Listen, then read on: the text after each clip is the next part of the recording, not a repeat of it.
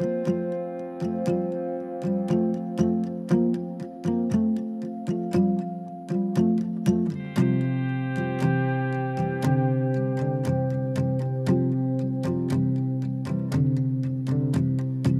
touched down on the Astral Plane with a star-struck boy and promised like a ball and chain. Tired and weary and a little forlorn, I was hoping to find myself reborn.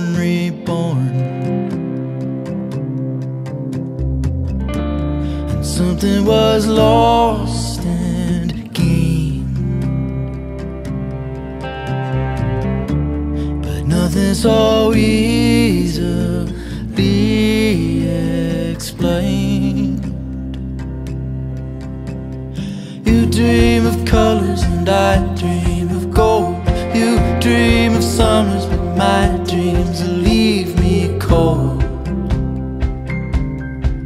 I thought I knew just what I wanted, but now it seems the dreams have come a little bit haunted. Something was lost and gained, but nothing's so easily explained.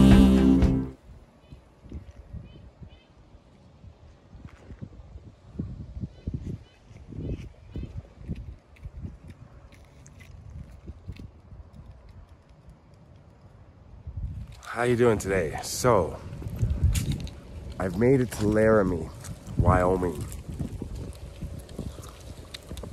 where I've always wanted to come here. And now I'm finally here, which is very surreal. Really, really surreal.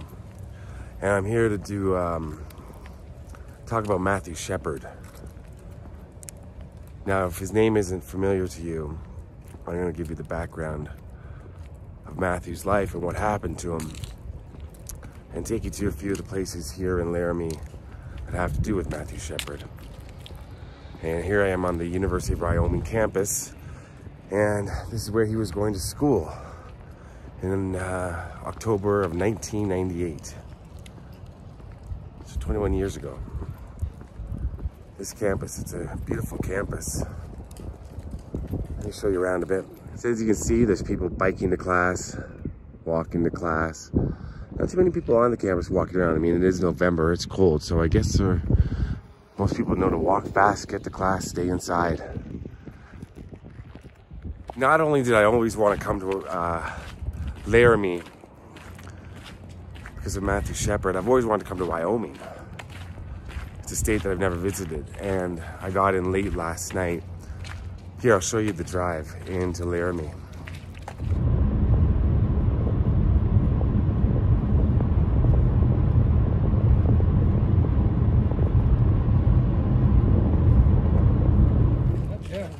Not to jump ahead, but that's kind of the view that Matthew would have had on the last night of his life. And so it was a long drive to Laramie from where I was.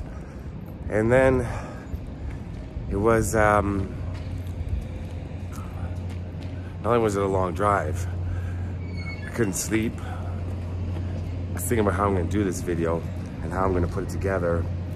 So I'm gonna do my best to tell you about Wayne Shepard. And yeah, I'm just gonna kind of go through it. And I'll start quickly with Matthew was a young gay man and going to school here in Wyoming. Now, as a teenager, he went to school in Saudi Arabia. Well, his family moved to Saudi Arabia, but he went to a boarding school in Switzerland. And Matthew was a very popular, very friendly boy and teenager. And then when he was in Switzerland, he went on a school trip to Morocco, where he was brutally attacked and raped, gang raped. I'm sorry, these details are horrific. when he was 15 years old. And a lot of his friends and family say that changed him and that made him a different person. Depression, suicidal, I mean, I'm obvious. I've known the details for a long time, and then rereading everything about Matthew last night, that part was really just horrible. That's gonna change anyone, obviously. So then he came back to the States after a certain amount of time, and he enrolled here at the University of Wyoming. And he was here on the campus in October of 1998 for, I'm not sure what it was, for some sort of meeting, and he wanted to go out afterwards and asked some people to go out with him, and they said, you know, other people had other plans, so he decided to go into town, into Laramie, for a drink at a bar. I'm gonna take you to that bar right now. We're gonna go. I'm gonna show you it, what it looks like today.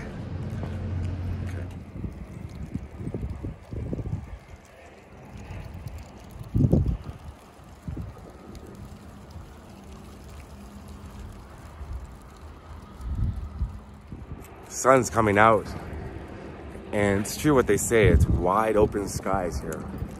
Wow. This is downtown Laramie. It's a really short drive from the university. I was very, very surprised. So it would have been a short walk from the university to the bar here for Matthew that night. And I was here when I got in town last night. I drove right here first just to take a look, and I filmed some video up and down this street here, and I'll show you what this is 2nd Street, and show you how desolate and quiet it is at night. Take a look at this.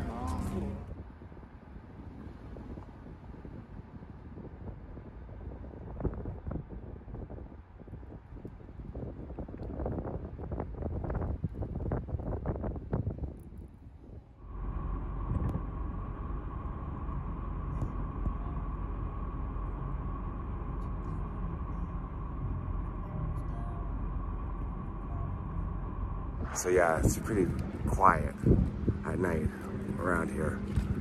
I had no clue that I was that close to the university either.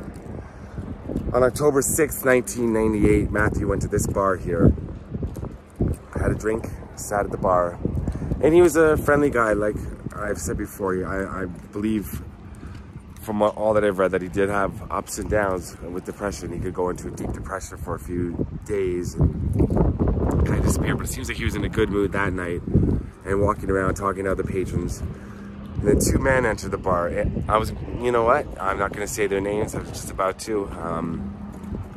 I don't need to. 2 guys.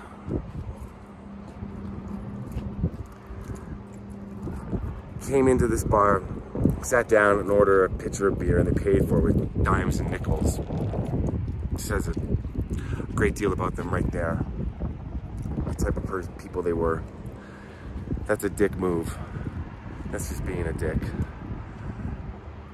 Now, here's where the story gets a little convoluted. Now, apparently they noticed Matthew at the bar. They thought he looks like an easy target, and they went into the restroom and hatched a plan to rob him. Now, where it's convoluted is how Matthew left the bar with them. Apparently, some say they left together, some say he followed them out, some say they were talking in the bar. Regardless, they left, and Matthew went with them. Now, another part of the story that gets very convoluted and tricky is, because even the prosecutor has said afterwards, it was a simple robbery that turned to murder. Didn't say it was a hate crime. Now, and his girlfriend, one of the killer's girlfriends said that the main killer, although they both are guilty of it, obviously, said that he had real anger toward homosexuals. So, apparently they got into the truck, and then he said that Matthew touched his leg, and that threw him into a rage. That's the gay panic defense right there. just doesn't hold up. It's not a defense. And while one of them was driving, the other one, the main one,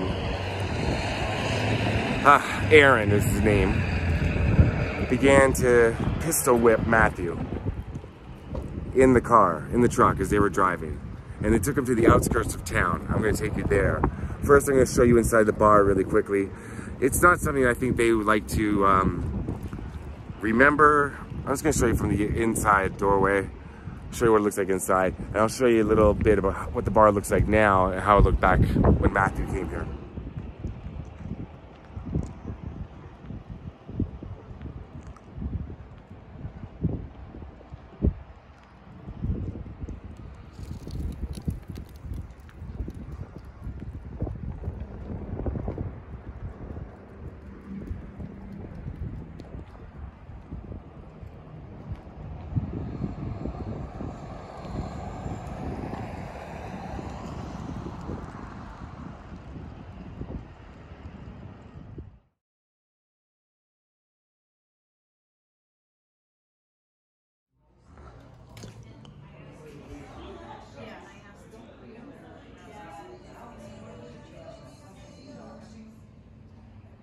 So let's just make one thing clear. Well, two things clear. I mean, I'm giving the basic story. You can read extensively about it online. There's plenty of documentaries and movies. The Laramie Project, most famous one, made about Matthew Shepard in this case and what happened to him. But I'm just going through it from what I remember. I remember back when it happened, and the outrage and the pain and the grief that his family and friends felt, and everybody felt. Make no mistake, it was a hate crime. What they did to Matthew, how severely he was beaten. That's not a robbery. That's hatred. That's anger. There's no two ways about that. This was a hate crime. It was because Matthew was gay. And Matthew was small. He was tiny. That's, I think when I first heard the story and saw the pictures and read about it years ago, that's what struck me the most, and that's what affected me the most and made me not forget this case. Because how small he was, and it just, and these two assholes picking on someone. That's what angered, that's really what got it. I hate bullies. I can't stand them. And that's exactly, I mean, they're a level up from the typical bully. Many levels up, I guess. But that's what really angered me about it. Picking on someone that small. And I hope where they are right now, they're both in prison. I hope they get picked on every day. Now I'm gonna take you, and more than picked on, I'm gonna take you now to where they took Matthew and show you what it looks like today. It's a bit of a drive outside of town. I'm gonna tell you what happened to Matthew out there.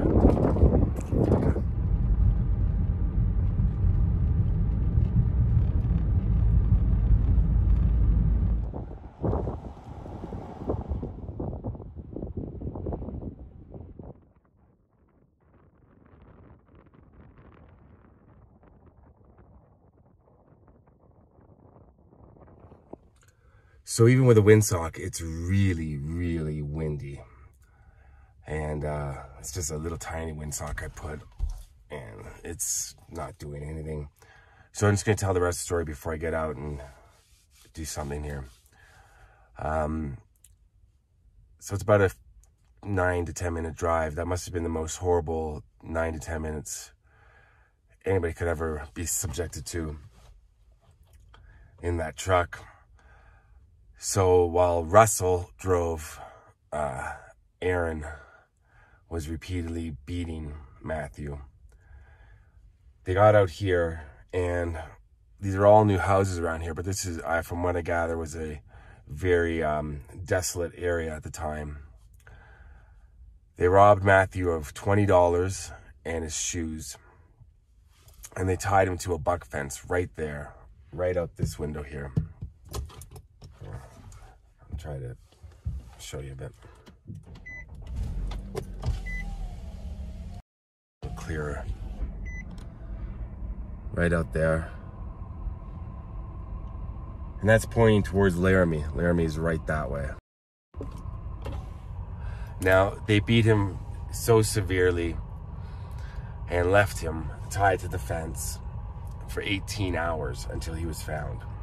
So the night, the day. And it's cold out right now. To imagine how cold he was, not to mention the extreme pain, it's unimaginable. But a jogger came along and found Matthew. A cyclist came along and found Matthew. And at first he thought it was a scarecrow that says hanging from a fence. So he called the police. The police came out. Now the police had already caught up with Aaron and Russell because they got into a fight with two people back in Laramie. And they found Matthew's shoes, they found a bloody gun, and I believe they found his wallet as well. So when the police came out here, they kind of put two and two together, figured out what was going on. And the police officer who was first on the scene said that his face, and this is awful, his face was caked in blood, but there was two marks that were clear from all of his crying.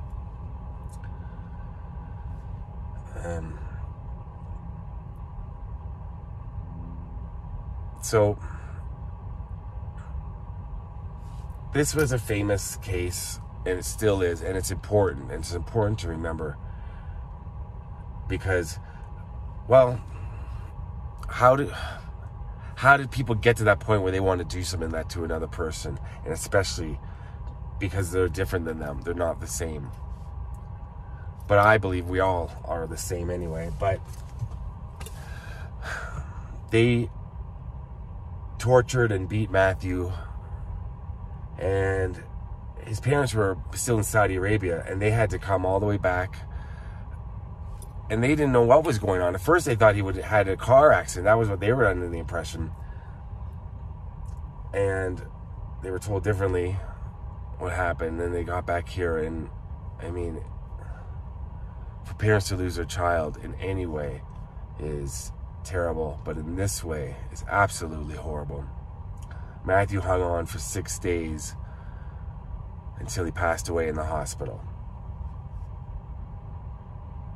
His beating was so severe, like I think it was in the back of his head, and that's where he controls your like breathing, heart rate. He wouldn't have made it. Like, he would have been in a comatose state the rest of his life. After the murder, I can get into what happened to the two guys. They blamed each other. The one guy, Aaron, who did most of the beating, he used a lot of homophobic slurs in his confession. It was a hate crime. Now, Russell's only in medium security now, and he said that it wasn't, that they just wanted to rob him. Who knows? He wants to get out. I think he doesn't want to be painted as he wants to. Some people have said that he's changed in prison, and I've read interviews with him. I mean, he seems remorseful, seems like he's changed, but he could have stopped it that night, and he said he wasn't in a position to stop it. He was a follower. Oh, okay, dude. Aaron's never getting out, thankfully. But what happened afterwards, in the aftermath of this horrific crime, was it brought so much attention to Laramie and to hate crimes and to homophobia. Now, at Matthew's funeral, it was huge, and of course the Westboro Baptist Church, my old friends, they showed up.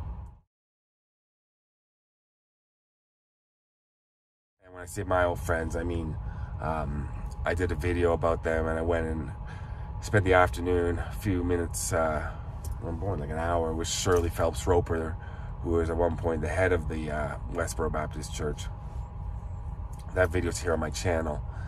And I went out there expecting to hate and argue and yell and scream, and it became something quite different, because Shirley is actually very easy to get along with. So is the rest of the family that I met. Now, that doesn't excuse their views, which are terrible, and I despise them. But I see a little glimmer in Shirley's eyes. I haven't spoken about this since I did the interview with her last year. I did see a little glimmer in her eyes of, I don't know, there's something behind her cold, dead shark eyes that the whole family has, that I feel like there's still possibility for her to change, for her to reject hate and embrace love. I think, I don't know, but they showed up with their usual signs, you know, God hates fags, that sort of thing. Made it a very difficult for Matthew's family and friends, but that's what the Westboro Baptist Church does. Back then it was a little more shocking. Now it's more like a sideshow, and just they're ridiculous, and nobody should pay attention to them. They don't know what they're talking about. They're brainwashed. They're a cult. Okay. And surely, if you ever watch this, even though I've kept in touch with you, you know how I feel. Just reject your family. Surely, do it. So I'm gonna go out into the cold, windy Wyoming open space here. There, where the fence was, somebody put some stones with an arrow made it into an arrow pointing back towards Laramie, right by the fence where it used to be, like this. I'll show you the picture.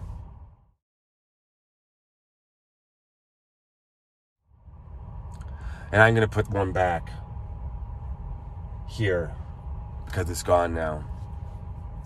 If you've seen any of my cemetery videos, I like to leave a stone at each grave to let people know that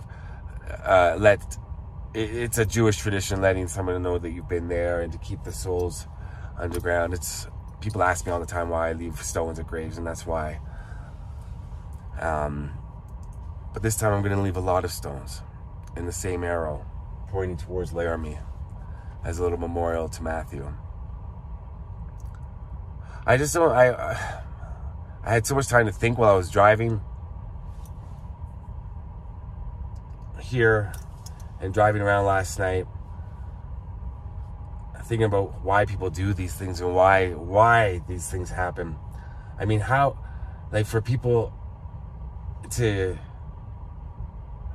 do something, how strong are you? Like, how much strength do you have to carry that much hate? To carry it around with you. Just because of somebody's sexual identity, their gender identity, their race. I've done videos about Brandon, Tina, Emmett Till, and now Matthew Shepard. And it's always about people being chosen because of who they are, not because of something they've done.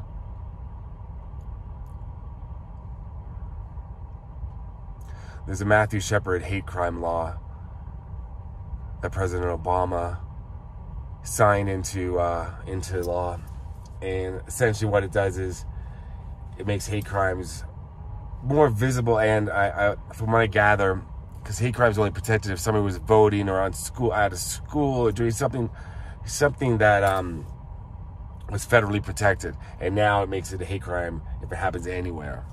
That's the gist of the Matthew Shepard hate crime law. I believe there is more to it, but that's essentially what it is. It protects people. I hope I've told Matthew's story right, the best of my knowledge. I think I have. I don't know. I've talked for a long time in the car because it's so windy out. Let's put the rocks down for Matthew. And then I'm going to drive around Wyoming because it's beautiful. And I want to see more of it. And Laramie, everybody who's driven by me has smiled. Everybody that has given me nods. Laramie is not the town that killed Matthew Shepard. 2 guys here killed Matthew Shepard. Although, I hope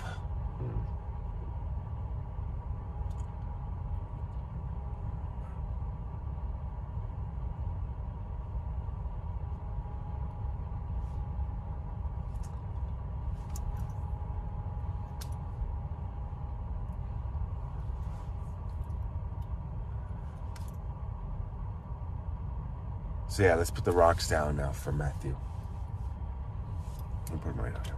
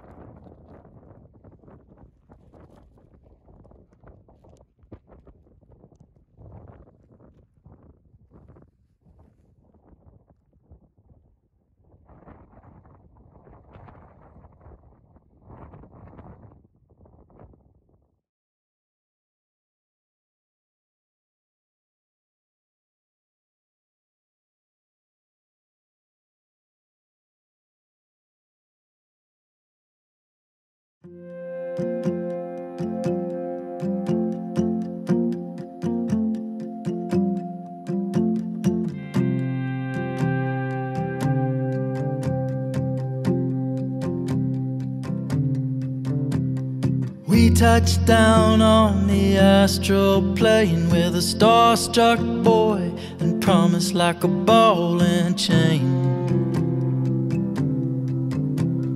Tired and weary and a little forlorn, I was hoping to find myself reborn.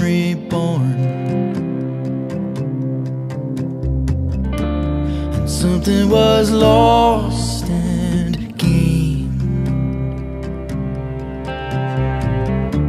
but nothing so easily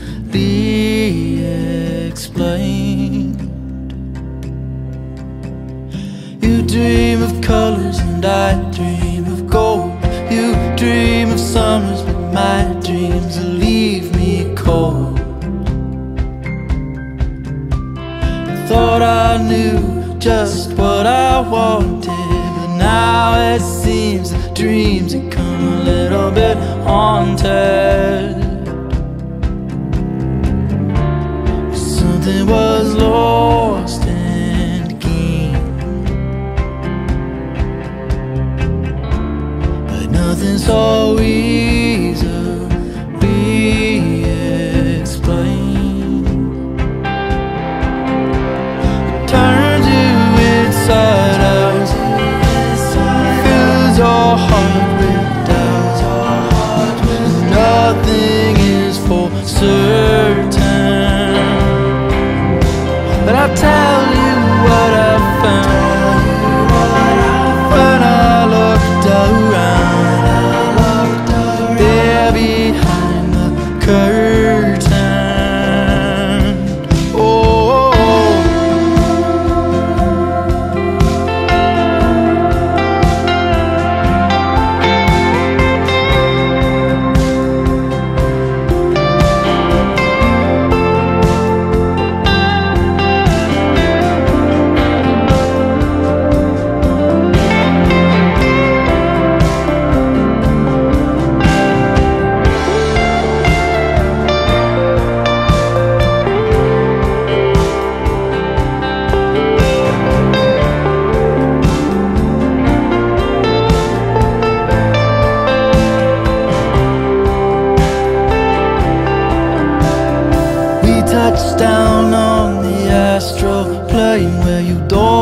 a ticket and nobody knows your name. At first it felt like a twilight zone, but with every new day it seems a little more like